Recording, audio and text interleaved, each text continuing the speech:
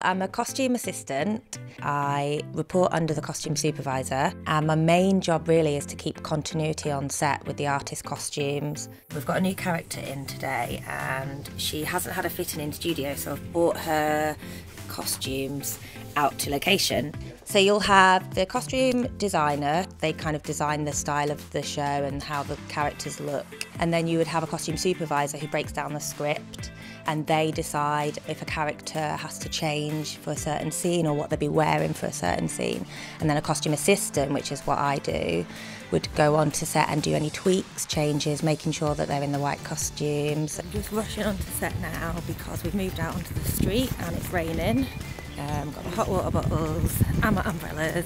I get in at around 7 o'clock, half an hour before the call time, and you would have to prepare the costume, check the continuity on the iPad, and then you just lay the costume out for them, let them know if they've got any changes, and then go on to set. We're just on set in the drop-in centre at the moment, and we're just setting up for our next shot. It's key to get as much experience as you can.